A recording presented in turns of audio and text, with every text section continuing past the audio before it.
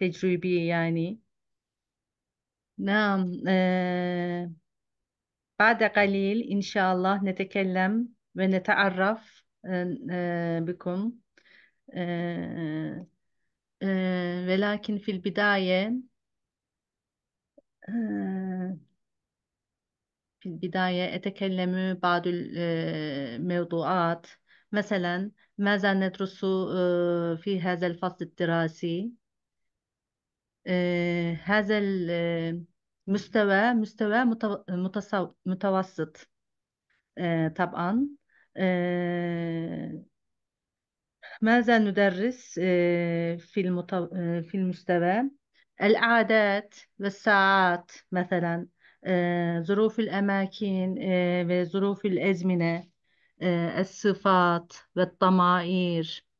وماذا عن آه، المفرد تثنية وجمع. الأسماء الإشارة هكذا. الألوان. يعني إن شاء الله الموضوع واسع جدا. والكلمات والتعبيرات مختلفة. آه، يعني محتوى غنية الحمد لله. في هذا الفصل الدراسي إن شاء الله معا ندرس بشكل جيد. نعم. من تريد تعرف؟ من تريد أن تعرف تتكلم؟ هل يوجد رجل أو امرأة شجاع؟ ما في. نعم أستاذة شوكية. Ne üstadım? ما Arkadaşlar ilk رأيك؟ derse geliyorlar ya şimdi anlamamışlardır nereye geldik biz demişlerdir. Temel seviye diye girdiler. Ha, bana orta seviye dediler. Öyle mi? Ha Hı şeyde hı. temel seviye diye yazıyor diye biliyorum ben. Hı hı, düzeltildi hocam, orta seviye. Ha öyle mi? Evet, Tamam. evet. Cemile hocamın Tamam. öğrencileri kaldığı yerden devam etsin istedik. Çok talep Hmm, vardı. tamam. Evet. Ben de yazayım tekrar onlara.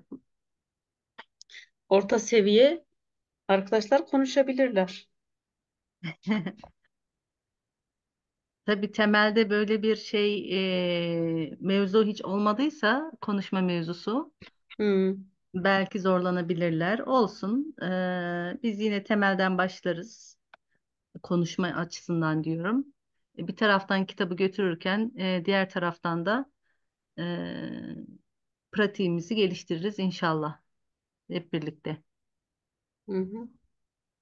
Evet, şimdi bu şeyde arkadaşlar bu dönem işleyeceğimiz kitap Silsiletü'l-Lisan'ın ikinci kitabı. Biz geçen dönem birinci kitabı işledik. Yalnız birinci kitaptan şu anda benim şeyimi görmüyorsunuz değil mi? Ekranımı şöyle paylaşımı durdurayım. Yeniden diğer ekranı paylaşayım. Şu anda geldi mi? Geldi hocam. Hı. Şimdi Silsiletü'l-Lisan'ın bu ilk kitabını biz geçen dönem işledik. Buradan üç dört tane konumuz kaldı. Mesela çok önemli bir konu saatler konusu kaldı. Saatler günlük yaşantımızda işte sıklıkla kullanabileceğimiz konudur. Dolayısıyla önem arz ediyor. Ve işte buçuk, çeyrek var, 20 var, geçiyor gibi ifadeleri bilirsek aslında sayıları öğrenmiştik geçen dönem. Yine de üzerinden geçeriz yeni katılacak olan arkadaşlar için. Saatler ve sayıları birlikte veririz inşallah. O kitabı bitirdikten sonra bu kitaptaki o üç konuyu bitirdikten sonra ikinci kitaba başlayacağız. Bu ikinci kitabın ilk konusunu ben açtım şimdi. Şuradan. Arkadaşlarımıza da şey verilecek mi? Link, Ne linki hocam? kitabın linki. Onlar Yok. kendileri mi edinecekler? Hı Nasıl Evet hı. olacak? hocam, kitapları kendileri temin edecekler. Hı hı. Temin edemeyen arkadaşlar için de maksimum şöyle yapabiliyoruz. Silsiletü'l-Lisan şey olduğu için telif çok dikkat ediyorlar telif meselesine. Hı Ondan hı. dolayı işleyeceğimiz sayfaları önceden paylaşabiliriz maksimum sınıfta. Hı. Hı. Tamam. Evet, hangi sayfaları işleyeceksek onları paylaşabiliyoruz. Bu güzel bir şey, yardım, destek olur herhalde, umarım arkadaşlar için. Şimdi interaktif bir kitap. Tabii ki bunun interaktifliğini hoca kullanıyor ama kitabı siz satın alırsanız kitapta da verilen şeyle, şifreyle siz de interaktif bir şekilde kullanabiliyorsunuz diye düşünüyorum. Bugünkü ilk dersimize ben şöyle birazcık giriş yapayım. Et-dersül evvel, evvel birinci demek. E, Evveliyat olarak dilimize geçmiş. İşte sözün başında falan derken evvelinde gibi ifadelerde kullanıyoruz evveli. Et-dersül evvel birinci ders. Bunlar sıra sayısı olarak kullanılıyor. Evvel birinci demek. Et-tasavvuk suk çoğu arkadaş biliyordur, Arapça ile yolu kesişen öğrenmiştir bir şekilde. Çarşı pazar anlamına geliyor. Et-tasavvuk ise alışveriş demek arkadaşlar. Bu ünite çok zevkli bir ünite. Konusu alışveriş olduğu için en azından bayan olarak, bir kadın olarak ben öyle düşünüyorum. Çünkü içerisinde kullanacağımız tabirler e, güzel, önemli tabirler ve günlük hayatta sıklıkla kullanabileceğimiz şeyler. Şöyle kenara alayım. Herkes görüyor herhalde kitabı şu anda. Ekran paylaşım geldi mi hocam? Evet hocam, şu an ders Aynen. Tamam. evveldeyiz. Aynen. Şimdi kitabı tanıtayım ben size öncesinde. Kitabımızın başında bu ünitede geçen kelimeler yer alıyor.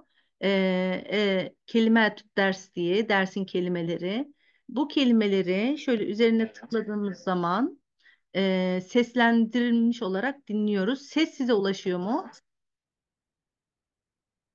Seste bir sorun yok hocam. Gayet güzel. Ha, kitabın sesi Kitabın sesi gelmiyor. geliyor mu? Yok, kitabın sesi şu anda Ha, gelmiyor. kitabın sesi gelmiyor. Hemen onu da düzeltelim. Bilgisayar sesini paylaş deyince oluyor mu acaba? مشتری Evet, şimdi geldi. Geldi mi? Tamam. Geldi. Evet. Bu böyle interaktif bir kitap. Ben de seslendirebilirim. Kitabın seslendirmesinden de faydalanırız. İştera yeşteri مشتری şiraen satın almak demek arkadaşlar. Ee, Müşteri de satın alan kişi. Zaten Türkçe'ye geçmiş bir kelime müşteri kullanıyoruz. Ba'a yebi'u بائع Ba'a yebi'u bey'un satış yapmak demek, satmak demek. Bâ'i'un satıcı manasında kullanılıyor. İsmi fail kalıptadır. Ve dilimize de bayi olarak geçmiş. Yani işte su bayisi, tüp bayisi eskiden daha yaygın. E, Herhangi bir ürünün satış noktasına bayi diyoruz.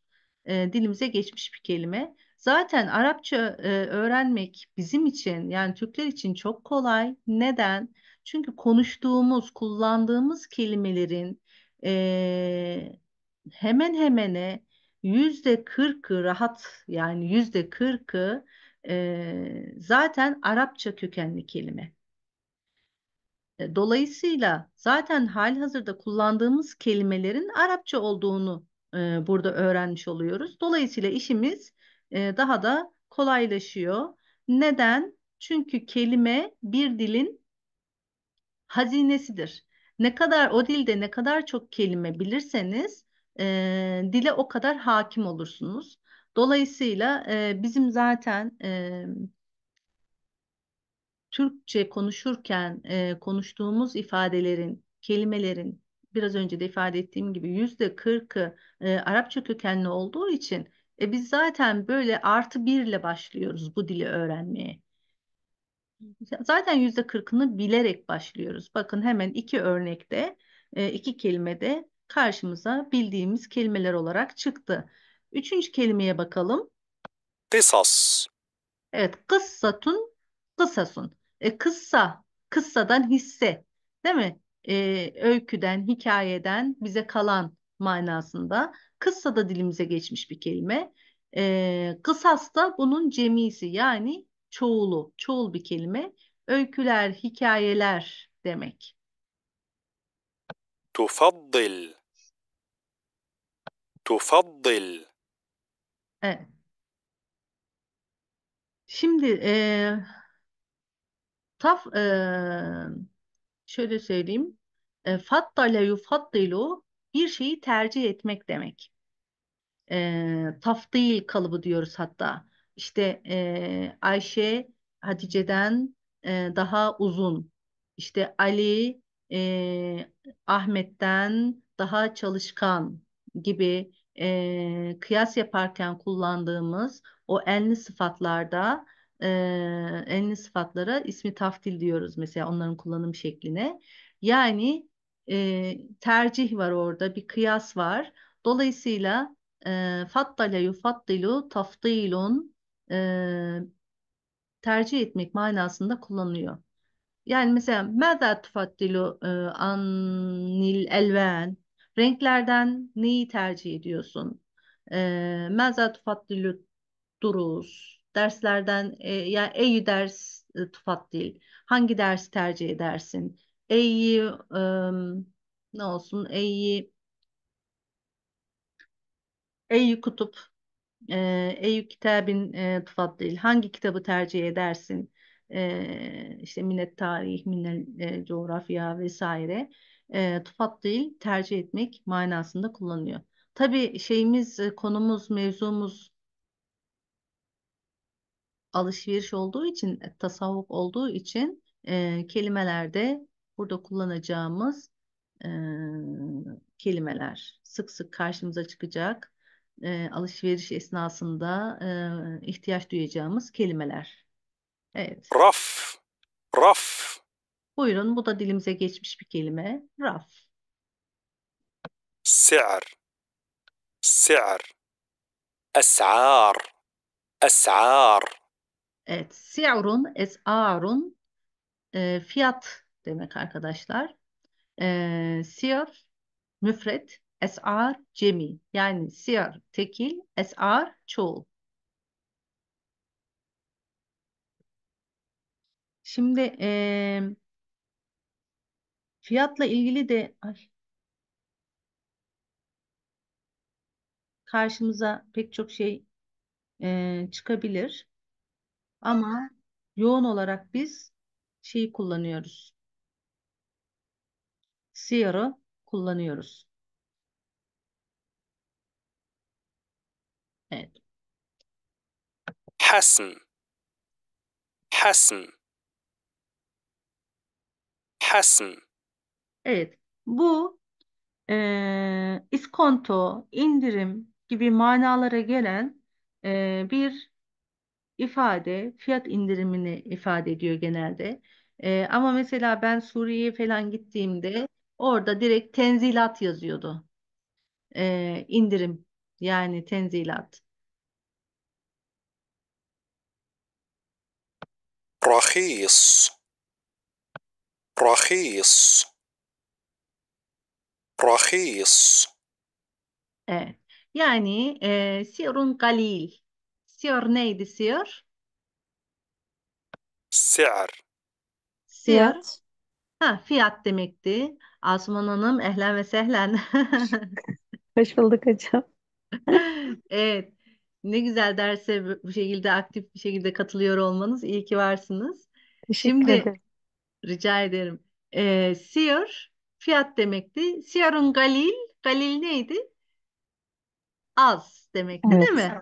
Az bir fiyat. Yani rahis o zaman ne oluyor? رخيص Ucuz. Ucuz oluyor. Evet. Bu şifa sanırım arkadaşımız. Evet. Şeyden yazmış. Zıdduhu غالي غالي ne oluyor o zaman? Pahalı. Pahalı oluyor değil mi? Yani rahis ve gal. Rahis ve gal. Tamam. Tesavvuk alışveriş demekti. Mastar bir kelimeydi. Onun fiil hali ben alışveriş yapıyorum hali de bu şekilde etesavvaku şeklinde أتسوق karşımıza çıkıyor. أتسوق أتسوق Evet. Mesela müşteri satın alan kişi demekti. Ama أشتري bunun fiil halinde ben yapıyorum derken eşteri ben satın alıyorum anlamına geliyor. Peki zannetmek dilimizde olan bir kelime zan. Ee, tabii ki kökü Arapça. Bunun fiil hali de zanne yezunnu şeklinde karşımıza çıkıyor. Ezun ben zannediyorum. Şimdi şu üç fiilde ortak bir şey var. Söylemek isteyen var mı? Alışveriş yapıyorum, satın alıyorum, zannediyorum. Fail Hocam, konumunda değil mi hocam? evet Ben, ben ben, değil mi? Ela. Aynen Sare Hanım. Şükran cezilen. Etesavvaku ben alışveriş yapıyorum. Eşteri ben satın alıyorum. Ezun ben zannediyorum. Peki burada sizce hani Türkçe olarak şeyi bulduk. Peki Arapça olarak ortak olan nedir? Dikkatinizi çeken. Ena. E. Diyelim. E. Fiilin başında gelen Evet. harfleri gördünüz mü? Elif harfi hemzeyle bu şekilde gelmiş. Etesavvak, eşteri, ezun. Üçü de neyle başlıyor? Elifle başlıyor. İşte muzari fiilde yani geniş zamanda işi ben yapıyorsam eğer tabii ki bu orta seviye olduğu için hemen arkadaşlar zamirleri biliyorlar daha önce görmüştük. Ben zamiri neydi? En ile başlıyordu. Oradan zaten ipucu veriyorduk. Muzaratta da ile başlıyorsa, elif ile başlıyorsa işi ben yapıyorum demektir. Bunu da böyle hemen hatırladık, geçtik. Evet, ممتع mumti. Evet, mamana mumti. Keyifli diye hatırlıyorum ama üstad dedi. Naam. Funny, değil mi? İngilizcesi funny miydi? Eğlenceli, keyifli, mumti. Mesela التسوق ممتع جدا. Ha? Haseten haseten limen linnise taban. Naam. Ne yapayım? Haseten kadınlar için alışveriş zevkli, eğlenceli, keyifli bir iş değil mi? Peki, ahtacu. Evet, dilimize geçmiş Arapça kelimelerden bir tanesiyle daha karşı karşıyayız. Ahtace yehtacu ihtiyacun. Ahtac, ahtace ne demek? Zaten Türkçesini söyledik de. Ha, Benim ihtiyaç. ihtiyacım. İhtiyacım var. İhtiyaç duymak demek. Ahtacu ben ihtiyaç duyuyorum. Evet. Ahtace yehtacu ihtiyacun ben ihtiyaç duyuyorum. Bakın yine elifle başlamış. Evet. Şimdi bir diğer أريد kelimemiz urid. İstiyorum. Erade evet. Erade yuridu iradetün. İrade istemek. Hani deriz ya işte ya sigarayı bırakmak istiyorum ama bir türlü bırakamıyorum. Karşıdaki de ne diyor? Bunun için ne lazım? İrade lazım diyor. Yani aslında istemek lazım diyor, değil mi? Yani senin irade etmen lazım, senin istemen lazım diyor. E, Hoc- Hocam ben istiyorum demek mi bu da? Uridu ben istiyorum. Evet. Diğerlerinde E'ydi ya hocam. Neden U? Evet. Neden o? Hemen söylüyorum. Çünkü bu fiilin mazisi erade diye geliyor. Yani erade o istedi demek. Ee, erade ile yani o istediğiyle ben istedim karışmasın diye bu dört harfli bir fiil.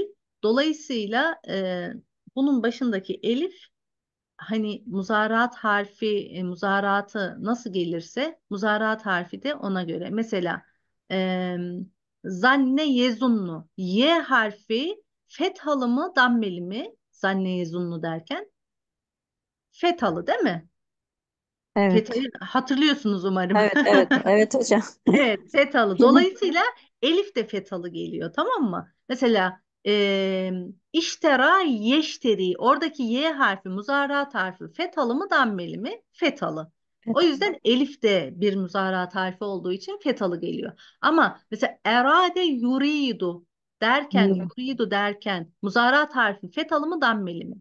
Dammeli. Dammeli. Hı. Çünkü mazisi zaten elif olduğu için, değil mi? Dört harfli bir şey olduğu için kalıbı böyle daha doğrusu. Dolayısıyla elif de o muzaraat harfine uygun olarak ne gelecek? Dammeli gelecek. Ben istiyorum. Mesela uridul kıra'a. Okumak istiyorum. Uridut tasavvuk. Ne yapmak istiyorum? Alışveriş. Alışveriş yapmak istiyorum. Evet. Bu tarz Hocam kelimeleri çok öğretmeye geç ben korkuyorum. çok geç geldiniz. Çok üzüldüm o yüzden söylemek istiyorum. Ara verince ama ben Evet. boş kaldığınızı düşünmüyorum. Bu arada Arapçayı unutmadınız inşallah. Sık sık tekrar ettiniz. Öyle görüyorum Asuman Hanım. Yoksa İnşallah. dil çok nankördür. Kopmak Tekrar istemedim. anladığı Evet. zaman Evet evet, hocam. hemen Sizi unutulur. beklerken Eyvallah. Teşekkür ederim. Peki مال مال malum zaten dilimize geçmiş bir kelime. كيلو كيلو Nedir sizce? kilo. كيلو Kilo. كيلوات كيلوات Kilolar yani cemi kullanım şekli. Ee, dersin başında da söyledim ya arkadaşlar. Yani %40'ı dilimize geçmiş kelimeler. إلكترونيات إلكترونيات Evet, elektroniyet aslında ama E ile okumuş. إلكترونيات Evet. Peki bir de kitapta güzel olan bölümlerden bir tanesi de burası. Kitapta geçen bazı tabirler oluyor. Tabir dediğimiz bazı ifadeler. Bunlar bazen ne bileyim sıfat mevsuf şeklinde kullanılmış bir tamlama olabilir ya da isim tamlaması şeklinde bir ibare olabilir veya tek kelime olur ama ifade ettiği bir şey vardır mutlaka. O tarz böyle ifadeleri de ayrıca veriyor. Kelime olarak değil de tabirat ders şeklinde derste geçen ifadeler şeklinde veriyor. عادة عادة Adeten bir zaman zarfı ne demek? Bilen var Genellikle, mı? genellikle. Evet, zaten evet. Sıklıkla, genellikle değil mi? Böyle dilimize geçmiş bir ifade. Adeten yani sürekli yapıla gelen Adet manasında. olduğu üzere Adet mesela. olduğu üzere, değil mi? İlk Evet. Hı tanıtırken hı. öyle demiştik. Evet. السوق المركزي السوق المركزي Tamam. Ma mana es-sukul merkezi. Alışveriş Alışveriş merkezi. merkezi değil mi? Evet, direkt akla o geliyor ama böyle hani Ben süpermarket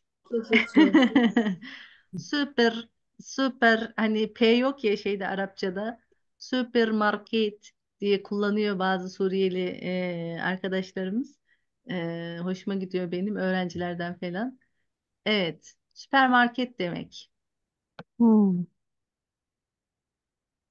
Peki kelimelere baktık.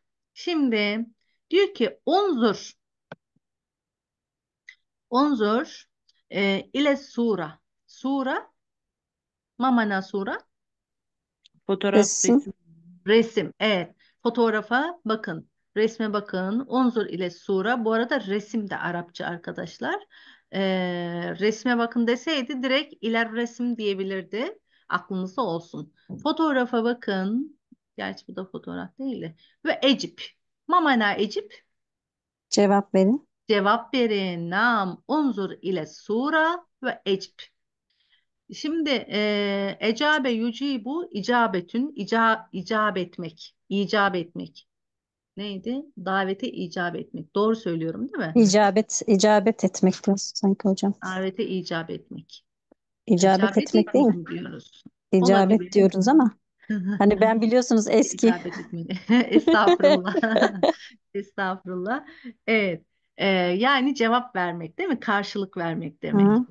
Peki sorularımıza bakalım. Sorulara bakmadan önce bir resmi inceleyelim fotoğrafın. Kısmül kutup. Mamana. Kısım, kısım. Bölüm. Dilimize geçmiş bir kelime. Kısmül kutup. Kutup Kitap, neyin cemisi? Kitabın cemisi. kitapların Kitaplar kısmı. kısmı, bölümü oluyor o zaman. Hı hı. Kısmül elbise. Çok zor bu ama Elbise. yani elbise, giyim Evet. kuşam. Evet, elbise bölümü. Elbise şöyle, libas kelimesinin çoğuludur. Libas, elbise demek. Elbise de elbiseler demek. Evet. Aynı velet, evlat ifadelerinde olduğu gibi. Velet çocuk demek, evlat çocuklar demek. Mesela varak kağıt demek, evrak kağıtlar demek. Ama bizde çoğulları geçmiş, o şekilde kullanmışız. Mesela evlat diyoruz. Evlat derken aslında kelimenin çoğulunu kullanıyoruz. Ama Türkçe'ye geçerken o müfret manada yani tekil manada geçmiş. Değil mi? Mesela evrak diyoruz. Evrak derken kağıdı kastediyoruz. Ee, Aslında çoğu bir ifade ama biz onu tekil olarak almışız. Elbise kelimesi de öyle geçmiş. Yani libası almamışız da Türkçe'ye geçirirken çoğulunu almışız elbise şeklinde ki halini almışız ve tekil olarak kullanıyoruz. Evet ve elbiseler bölümü. Evet Hocam burada libas kısmı genelde şeylerde kullanılıyor. Hani böyle dervişler sanki hani onlar yoklukla dervişlik hani az elbiseler biz öyle az kabul etmemişiz galiba toplum olarak hep öyle çok Ha, evet çok çok. kültür olarak diyorsun böyle çok cömert bir Evet. yapımız olduğu için hep Evet. çoğullarını almışız. Evet. Mümkün. Mümkün. Her zaman mümkün. Tamam. Şimdi bu bölümlerin isimleri mesela Mektebetül İlmin Nur. Tabi burada dükkanın ismi var. El İlmin Nur diye bir özel isim koymuş. Mektebe ne demek? Ofis diye hatırlıyorum hocam ben ama yanlış mı hatırlıyorum? Güzel. Ofis demekti. Modern kullanımda değil mi? Güncel kullanımda Evet. ofis manasına geliyordu. Ama mektebe kelimesinin kitap evi, kırtasiye belki gibi Hı. bir anlamı da olabilir. Mektebe değil de mektepti ofis olan. Hatırlatayım. Hangi? Duyamadık hocam ama kesildi. Öyle mi? Hı hı. Mektep ofis olan. Mektep. Mektebettin E, mi bu hocam? Bu evet Buradaki. kapalı T var. Bakın sonunda ta'i Evet. Hı hı. merbuta var. Evet. Evet. Hı Evet. hı. Bu arada Fatma Hanım mesaj atmış. Hocam bölüyorum kusura bakmayın. İlk kez katılıyorum da ders günleri sabit mi diye. Ders günlerimiz cuma olarak sabit değil arkadaşlar. Pazartesi olarak sabitlenecek inşallah. Yani pazartesi. Merve hocam pazartesi 19.30 mu demiştik? Merve Hoca gitti mi bu arada? Bizimle mi Merve hala? hocam yok hocam, o çıktı galiba da saati Ha, bilmiyorum. Biz bildiririz ha, arkadaşlara, formda belli olur o saat. Siz tamam. pazartesi mi söylemiştiniz? Evet, ben pazartesi bana daha çok uyar demiştim. Tamam, ayarlarlar onu. Tamam, çok sevinirim yani pazartesi olabilirse. Hı Ha, hı. cuma da olur belki ama cuma genelde hafta sonuna denk Hı geldiği hı. için e, bazen sorun oluyor. O yüzden Evet, pazartesi olursa çok sevinirim. tamam. Evet. e, peki biraz resim yukarı mı kaydı? Görünüyor mu yazılar? Görünüyor hocam. Ha, Görünüyor. tamam, o zaman Ben. sıkıntı yok. Peki. Mektebetün, kütüphane, kitap evi gibi anlamlara geliyor. Aslında kütüphane olarak biz görmüştük hatırlarsanız. Evet. Hı hı. Peki burada bir şey daha var. Ezyaül mülevvene diyor. Ezye mamana hiç duydunuz mu? Ziyül medresi mesela. Okul kıyafeti derken ziyül medresi kullanıyoruz. Hmm. Ziyül amel, iş elbisesi derken zi ifadesini kullanıyoruz. Ezya da onun çoğulu, kıyafet demek. Ezyaül mülevvene, mülevven, elvan, levn, elvan. Renk, Evet, mülevven de oradan türemiş bir kelime. O zaman ne oluyor? Ezyaül renkler, renkli renkli kıyafetler. kıyafetler. Hmm. Evet, peki. Renkli kıyafetler. Kısmül hadravat. Hadravat, hudar. Bir Yeşillikler bölümü. ha tam da onu hatırlatacaktım. Renkleri hatırlarsanız ahtar neydi? Ahtar yeşil Yeşil. demekti değil mi? Hadra, kubbetül hadra mesela yeşil kubbe için kullanılıyordu. Kubbetül hadra Peygamber Efendimizin mescidi için. Hadravat da yine oradan türemiş yeşillik bölümü. Kısmül hadravat. Sebze olarak da geçiyor. Sebze bölümü de diyebiliriz. Evet, şimdi diyor ki mâzâ tera. Ma mana. Mâzâ tera fis sura. Ne görüyorsun mu? Evet. Ahsenti. Hera. Mâzâ tera fis sura. Resimde ne görüyorsun?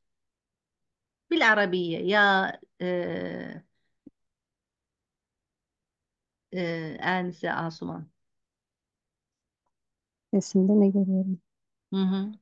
Bil Arabiye. Heyya. O çok zor olacak hocam. İnanın böyle لا لا çözümlerken لا لا لا هذا بسيط جدا. Keyif yani. Mesela inşallah. hünak. Ma mana hünak? Vardır demek. Yine. Hünak. Tamam. Nam. Dükkan dekerkin. Dükkan dekerkin. İki dükkan var mı? La dükkan zaten dilimize geçmiş bir ifade. Hı hı. Arapçada da kullanılıyor. Dükkan dükkan demek. Dekakin onun çoğulu. Dükkanlar. Ha, Hocam nam. Hünak. var. Adül dekerkin. Nam. Mislü. Ee, Mektebe. evet ve Ve نعم um, قسم الألبسة والقسم ismi- الخضروات أليس كذلك؟ نعم آه، هل تحب التسوق؟ أحب يحب ما معنى هل تحبه؟ هل Mimik bu atıyor. sevmek mi hocam? نعم هل تحب التسوق؟ Ne almayı Alışverişi seviyor seviyorum. musun? Neden? نعم من من تجيب هذا السؤال؟ شفاء نعم سيدة شفاء تفضلي من فضلك هل تحب آه التسوق؟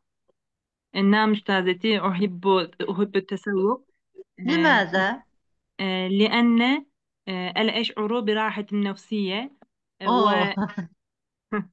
وممتع التسوق للنساء. للنساء طبعا. نعم. ولكن للرجل ماذا؟ للرجل يعني لا جنسات. هم؟ لم أفهم يعني تماما. يعني التسوق ممتع للنساء. نعم. التسوق ماذا للرجل؟ مم. للنساء ممتع، مم. للرجل آه، bilemiyorum yani hocam. لماذا؟ Hocam ben ne sorduğunuzu anlamadım ama. لماذا؟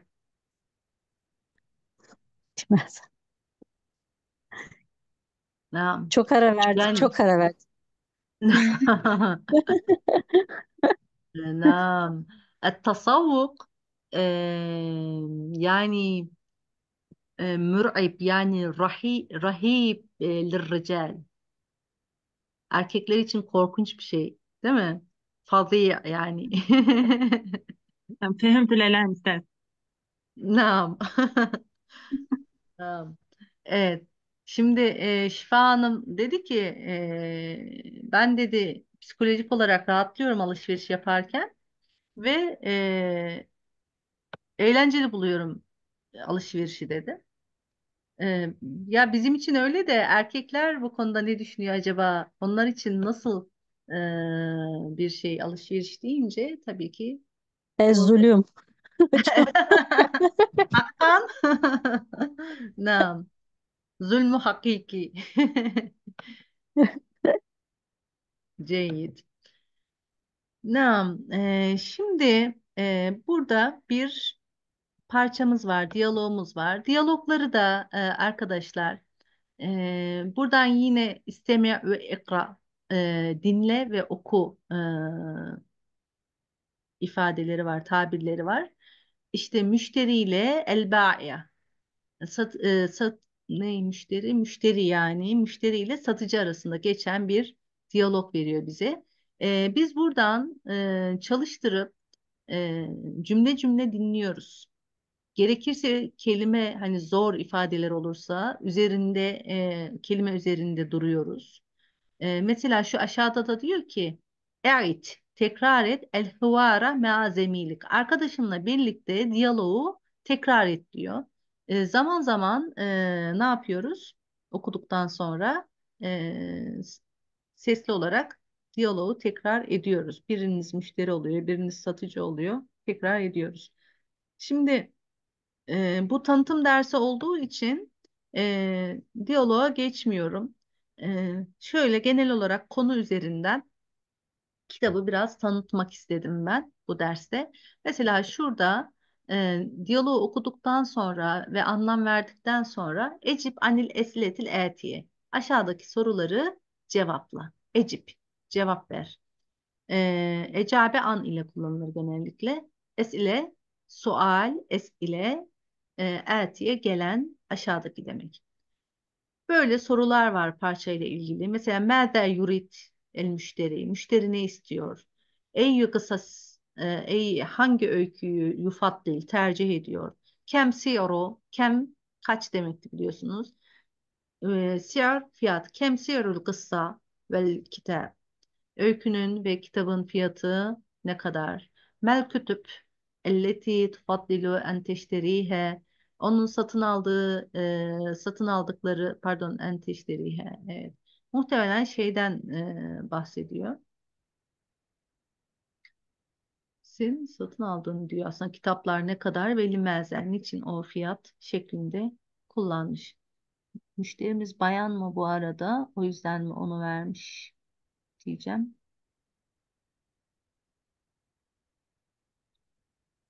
Evet değil. Peki mesela daha sonra genellikle diyalogdan sonraki sayfada şey oluyor. gramerle ilgili konu oluyor. Mesela bu ünitenin konusu Esmaül İşara.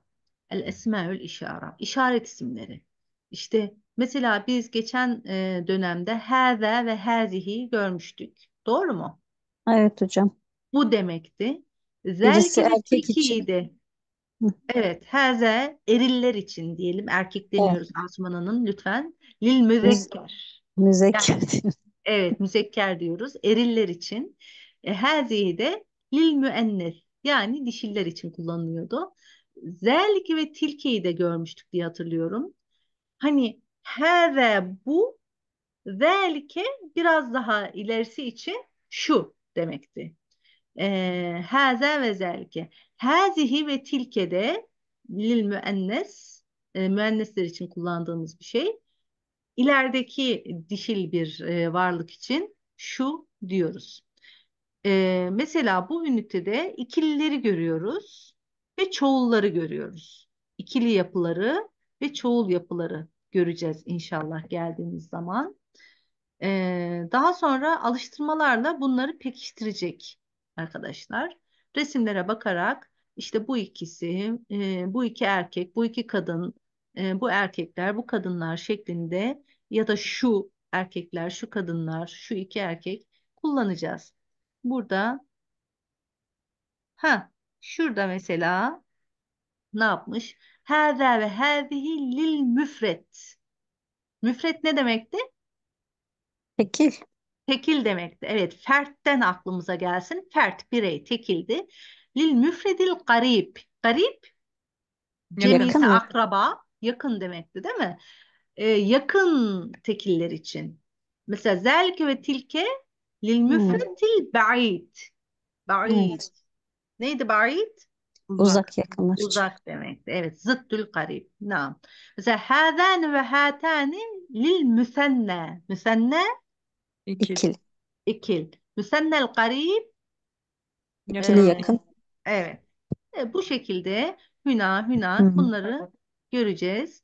Hı. Kitabın şeyi güzel, gidişatı geçen dönemden tanıyoruz. Hocam bizim aynı geçen dönem kitabın ikincisi mi bu? Evet, ikincisi. Şimdi On. orada saatler konusunda kalmıştık biz.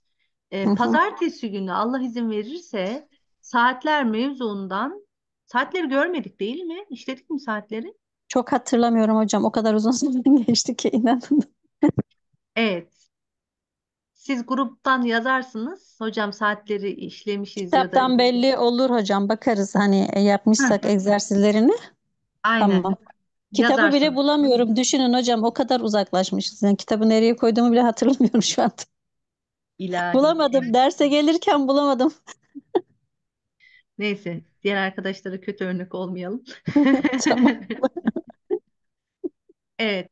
Dersin işlenişiyle alakalı, kitapla alakalı sormak istediğiniz bir şey var mı arkadaşlar?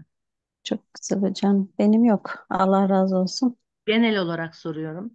Sizi bu şeyi tanıyamadım. 45 dakika olduğu için tanıtım dersimiz. Ama ben konuşmak istiyorum, ben söz almak istiyorum diyen varsa lütfen buyursun. Sizi dinlerim. Veya bana sormak istediğiniz varsa yine sizin için buradayım. Var mı? Hocam işleyiş hakkında pek bir bilgimiz yok da sadece Silsiletü'l-Lisan kaynağının ikinci cildi mi işlenecek? Evet.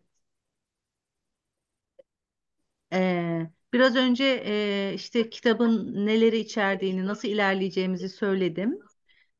Mesela bunlarla Hı ilgili bir hı. sorun var mı? Kafana oturmayan bir şey. Yok hocam orada bir sıkıntı yok. İşleyişi şey yapamadım sadece o yüzden. Tamam. Böyle nasıl bu işleyiş? Çok iyi hocam Anlaşılır mı? harika. Tamam. Böyle devam ediyoruz o zaman. Anlaşılır hocam. Ayrı bir grup var mı yoksa o 4000 üyenin olduğu grup mu? Sizin dersler Ee, için. O şeyle Şevkiye hocam ilgileniyor. Şevkiye hocam sizi de o gruba ekler eğer dahil değilseniz. Hocam form paylaşılacaktır akademi Ha, kanalından. Form paylaşılır. Orada seçenlerin durumuna göre sınıflar o şekilde açılacak inşallah. inşallah. Tamamdır hocam, Sayıya teşekkür göre. ederim. Şu anda mesela eski öğrencilerimizden 2 kişi var. Diğer arkadaşların hepsi yeni. Hı hı. Hocam bir şey soracağım. Biz diğerini bitirmedik ki buradaki öğrenme sürecini etkilemez değil mi? Çünkü Hayır, bunların hayır, hepsi hayır, yeni kesinlikle. konu gibi çünkü yani ben. Dedim ya, orada Hı üç hı. dört tane 3 konu kaldı yani geride. Evet. Ben onlara bakacağım. O ilk 2 hafta onlar üzerinde duracağız. Hızlıca bitireceğiz o kitabı da. Şey değil. Yani hani o kitapta görmemiz gereken gramer konusu varsa onları anlatacağım size. Yoksa Hı, kelimeler tamam. burada da var yani. Aynen onu demek Hı istedim hı. hocam. Kelimeyle ilgili sıkıntı yok da. Bir de Evet. hocam bu konuşmayla ilgili ne kadar gayret edersem edeyim sanırım yaşla alakalı bir durum. Hani dilim dönmüyor. Uskuti min fadlik ya. Hocam Ernest. olmuyor. Ya Yani böyle Seyide. hani tekil tekil söylüyorum ama kelime kelime mesela biliyorum. Hı hı. O zamanla Arapçadan oluşacak Türkçe'ye bir şey. çok kolay oluyor ama konuşurken falan yani o bende hiç yok. Bunu nasıl Ee, çözebilirim? Ya biz sizinle 3 ay birlikteydik, doğru mu? Evet Ve hocam. harflerden başladık, doğru mu? Evet hocam. Evet, harflerden başladık. Ve 3 aylık sürede siz benim konuştuğumu anlar vaziyete geldiniz. Aşağı yukarı okuduğunuzu anlıyorsunuz, tercüme Hocam ya ediyorsunuz. da siz bizim anlayacağımız şekilde konuştunuz bence. Ben size söyleyeyim ben nasıl sizi anlıyorum. Bence Ama Arapça anlamıyorum. konuşuyorum yani. Evet tabii ki de. Hı hı. Ama hani çok kısıtlı bir kısmını hani anlayabiliyorum. Anlamakta gene hani Hı hı. söylersiniz kendim ilerletebilirim ama Hı konuşmakla hı. ilgili ne Şimdi bak, yapabilirim? bir çocuk da bir bebek de doğduğunda hemen konuşuyor mu Asuman Hanım? Soruyorum size yani. Yok Ne hocam. yapıyor? Konuşması için Türkçe, yani şöyle düşünün, çocuğun annesi Türkçe konuşuyor, babası Türkçe konuşuyor, evdeki bütün ahali Türkçe konuşuyor, televizyonda sürekli Türkçe bir şeyler, doğru mu? Evet. Konuşuluyor. Millet birbirine Türkçe sesleniyor, alışverişler Türkçe oluyor, gezerken çarşıda pazarda her yerde o ana dile maruz kalmasına rağmen çocuk ancak işte bir sene sonra kelimeleri söylüyor, cümlelere başlıyor falan. Doğru mu? Yani Ha. evet. Tabii biz çocuklarla kendimizi bir tutmuyoruz. Neden? Çünkü yani o çocuğun bakıma muhtaç, kendi özel şahsi ihtiyaçlarını bile gideremeyecek bir düzeyde olduğu halde bir sene sonra konuşabiliyor. Ama biz elhamdülillah hani oturup ezber yapabiliriz, değil mi? Konuları algılayabiliriz, anlayabiliriz. Sadece izlememiz gerekmez. Biz de ne yaparız? Katkı sunarız ve bu süreyi kısaltabiliriz. Ama İnşallah. ha, öncesinde birazcık sabırlı olmak lazım. Hemen konuşamazsınız. Konuşmak dilin becerilerinden, dilin biliyorsunuz okuma becerisi var. O okuma becerisi önemli. Genelde onunla başlıyor. Çocuklarımız okula gidince ne yapıyor? Okumayla başlıyor. Sonra yazma becerisi var dilin. Sonra dinleme becerisi var. Aslında bu dinleme ve konuşma doğal olarak gelişen beceriler. Ama bu ana dilimiz olmadığı için, sonradan öğrendiğimiz yabancı dil olduğu için, şey Arapça için söylüyorum şu an, yabancı dilimiz olduğu için ne yapıyoruz biz? Bu 4 beceriyi aynı anda götürmeye çalışıyoruz. Okuma, yazma, dinleme, konuşma, bir de anlama var aslında.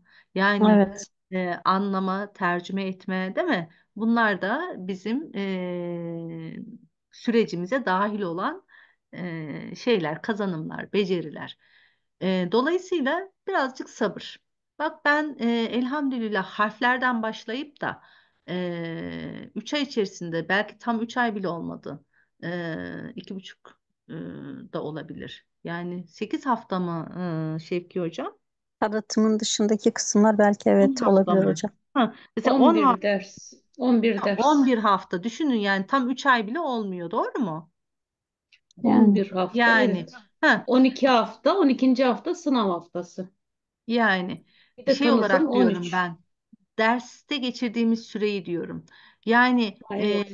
bu 3 aylık sürede siz harflerden başlayıp da şu an mesela bu kitap görüyorsunuz, yani her tarafı böyle Arapça yazılarla dolu bir kitap ve siz anlayabiliyorsunuz. Mesela bana sabahtan beri kaç yerde cevap verdiniz, kaç şeyde kelimelerin anlamını karşıladınız falan, hatta konuştunuz Arapça. Benim Arapça söylediklerime cevap verdiniz Arapça şekilde falan. Harflerden başladık, dikkatinizi çekerim, ve 3 ayda buraya geldik. Neyle? Haftada sadece 2 saat dersle. Doğru şu mu? an acayip motive oldum hocam. Kimse şu konuşma yani beni uçurdunuz beni şu anda. Ama öyle yani, hani Maşallah. eğri Biraz öyle. otur, Evet doğru ben evet konuşalım hocam. Evet derler ya. yani. Ha, bu Evet. olmayacak bir şey değil. Siz yeter ki derslere düzenli katılın. Siz yeter ki dersten sonra ilk 24 saat çok önemli. Dersten sonra o gün işlediğimiz kelimeleri, yeni öğrendiğimiz kelimeleri bir tekrar edin, tamam mı? Tamam Üzerinden hocam. bir geçin derslerin. Ben bu dönemin sonunda da konuşma konusunda çok iyi bir şekilde ilerleyeceğinizi düşünüyorum. Ay, İnşallah hocam dua edin. Vallahi İnşallah dualaşacağız. yeniden heveslendim. Yani buraya çok böyle karamsar oturmuştum. Allah razı Yok, olsun. bu Tamam. işin olmazsa olmazı. Bakın, belki ilk derste geçen defa söylemişimdir. Burada yeni arkadaşlarımız var. Onlara da hemen söylüyorum. E, Hani ne derler? Parayı, malı Allah dilediğine verir. Hikmetinden Evet. sual olunur mu? Olunmaz. Kimine az verir, hani o şekilde imtihan eyler. Kimine çok verir, o şekilde imtihan eyler. Biz bilemeyiz. Hikmetinden sual olunmaz. Dilediğine az verir, dilediğine çok verir. Ama Allahü Teala, yani bu kutsi hadis, kutsi hadisten bahsediyorum. Diyor ki kutsi hadiste, Allah ilmi isteyene verir. Siz istiyorsanız öğrenmek, ki istiyorsunuz ki buradasınız. Ben de size öğretmek istiyorum. Doğru mu? O zaman Allah'ın vaadi hak mıdır? Haktır elbette. Allah bunu bize nasip